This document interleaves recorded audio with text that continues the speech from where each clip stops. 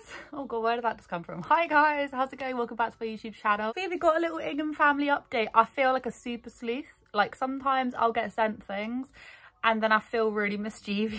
I'm just like, oh my gosh, look at this information. I can't keep my eyes focused on like everyone at once. There's always one family vlogger. There's always someone who's not behaving properly, and sometimes I catch it and other times I miss it. So I do apologise, but I've been sent some sneaky information. The Ingham family and the Zacconi Jolie family just make me laugh. Like they just do, like, yes, they're crap, don't get me wrong, they're utter crap. Just the general antics, crap all over. You know, I don't care enough about that stuff. But oh my gosh, sometimes I'll have a right laugh. Sometimes I'll just have a right, I'm like, why? Why is this happening? New bed. Not in the children's section, apart from like Bluey or Blooming Peppa Pig.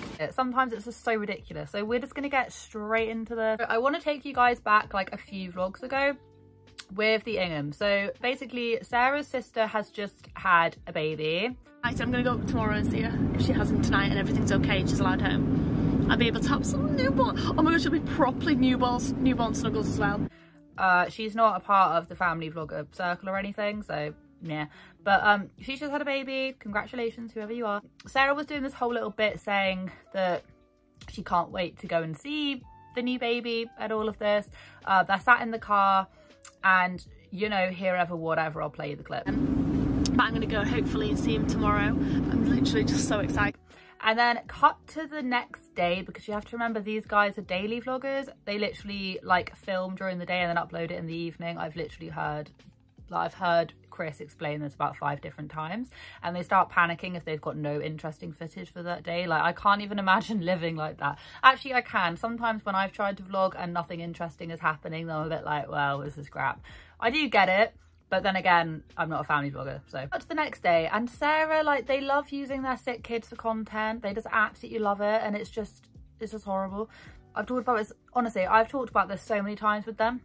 What is it with this family where whenever one of their kids gets sick, their kid is then in the thumbnail, their kid looks all sad, they look all sad, they title it something ridiculous. They must think payday. Because whenever their kids are sick, their videos always get more views, which just makes me feel a bit icky, to be honest. So what was going on with that? She then explains that her kid is really not very well. Basically saying that her kid is really poorly. And she said that she's not going to be able to go out and see her sister on that day. And I have spent pretty much every single second since I woke up this morning sat on this chair with a very poorly little girl. Today I was supposed to be going up to meet my brand new, less than 24 hours old little nephew. But I can't, because my own little baby is just having her first ever illness. Now, I was sent numerous pictures, and I'm just like, why lie about this? She basically is going on to say that she cannot go and see because like her kid's sick and she doesn't want to get like a 24-hour-old baby sick. So someone had basically managed to get a screenshot of her sister responding to a comment saying that yes, she did see her sister like the day before that video was posted. Like, yeah, she did come, and the other kid was really excited or whatever. Now, someone then commented this on that video. And it's gone, lads. That comment is gone. The comment's gone. Like, why lie? Why lie? Why lie about something like this? So just to double check that this was actually the video that comment was deleted on, the one where they were saying, well, your sister said that you actually went over, you'd already been over, and then there's obviously Sarah saying, we can't go over because the baby's sick. I went to go and double check to see if that comment about the kid's reindeer hoodie was on that video, and lo and behold, of course it is. All round, yeah, sneaky suspicious. So yeah, the comment that was made by her sister must have been made obviously before this video was done, and this video she's there saying that her kid is too sick. You know, yeah, your sister said on her account you did go over and that Jace was really excited, so why did you say you didn't go over? Because you know it's not right, is what you think it is. You know it's not right. Like, don't take your really sick kid over when they didn't even know why they were sick in the very first place. To go and see a baby that young. Yesterday's vlog, you'll know that Mila was a little bit under the weather. She had a temperature all day. She was completely out of it. She pretty much slept the whole of yesterday. So I put off going to see my brand new little nephew because obviously, number one, I didn't want to pass anything on, and number two, I didn't want to leave Mila. Today's the day. There would be absolutely zero reasoning as to why Sarah would delete that comment unless she wasn't telling the truth. Just why even mention it in the very first place? Like, can you imagine having people so invested in your lives that you've got to explain something that doesn't really need explaining, otherwise people are going to ask about it? Like, I just couldn't imagine. It's just too much effort. So the thing is, if Sarah had nothing to hide, we all know that Sarah would be there, like, throwing, like, firearms, literally going, like, ah. It's because she was lying. It's because she'd already gone over and visited. Just beggars belief, beggars absolute belief. And it's like, Sarah and Chris have done this before where they'll lie about things which didn't even need to be lied about in the very first place. Just don't mention it. Just don't mention it. Just don't mention it. But then again, actually, don't mention it. Just don't do it in the very first place. Like, she knows that it wasn't a good idea. That's the reason why she deleted the comments. Anyway, I just thought that this is what I'm trying to tell you guys about. I can't keep my eyes on one family vlogger at the same time, because they'll then just start doing something really crap, and I'm like, lying to your audience and then also like going to visit a newborn baby with your really sick baby. Just hold it off. Some people might be like, oh, it doesn't matter, but it matters to me. Like, I've got two kids and so obviously I've been through that newborn baby stage. You would not be getting through my front door if one of you was sick, because they're so little and they just need protecting and do you know what I mean? It's the very first experience of being out into the new world and you've got a really sick baby. Just like, whatever, just don't do it. Massive discount. I didn't tell Chris. I was like, oh my gosh, nearly £1,000. Yeah, and I'm sat there like, I'm not sat there, straight divorce, mate. As soon as she comes back here, then when she comes out of here, when she's What are you talking about? Dead. Divorce? It wasn't me. What? What are you talking about? I didn't get anything. It's you with your coat and your leggings and your base layers. I didn't get anything. Follow up for all of this is that they have been going manic at the minute. They have been going manic with just them buying a lot of things. Now, if you're not aware, right, December is YouTube payday. Advertisers put a lot of ads onto YouTube, so YouTube can then pay you more money. So for instance, in the month of December, I earn about 400 quid more than what I would normally earn, purely because it was December. So a lot of these family channels and a lot of channels in general will go like mega in December, and then they'll take a lot of January off, because like January is the worst month for YouTubers. You get paid nothing, but in January you get given your December paycheck because it's like all in arrears. So you can very clearly tell that these guys have gotten their Christmas paycheck. They've gone mad. They've bought everything. I just saw a new video out where they bought all their kids MacBooks. Is that true? Like the MacBook thing? I haven't watched it all. In fact, I haven't even watched the point of them opening it. So did they actually get MacBooks, or was that clickbait? Because I don't know. But anyway, I saw the thumbnail and I was like, I can't focus on this right now. But do you know what I mean? And their commenters are not very happy with it. Some commenters are going, oh, I just can't see you splurging money like this. And the funny thing is that I remember Chris is always banging on about how much everything costs, and like, oh, I couldn't spend that amount of money on this.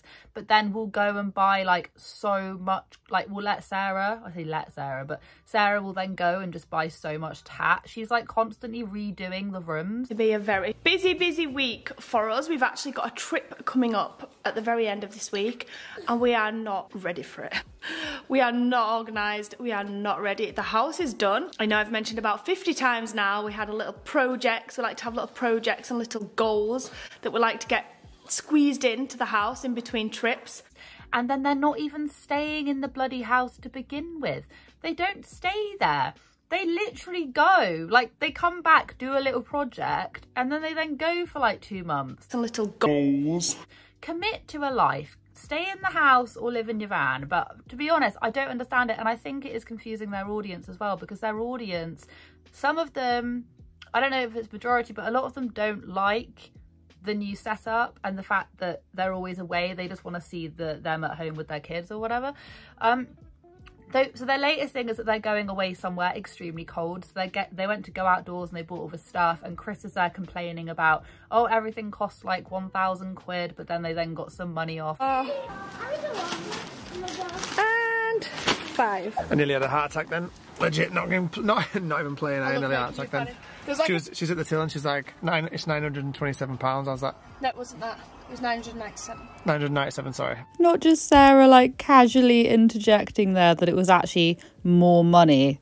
Oh, golly gosh. But luckily, if you're a Go Outdoors member, that price dropped by more than half. No, almost half. Was it almost half? Yeah. I don't actually believe that Go Outdoors, like for your membership, you get 50% off. Like, otherwise everyone would have a Go Outdoors membership, because that's insane. I've only been to Go Outdoors a couple of times because there's not one around here, but I don't think that sounds right. Anyway, they're off doing that and buying MacBook, like just spending large amounts of money.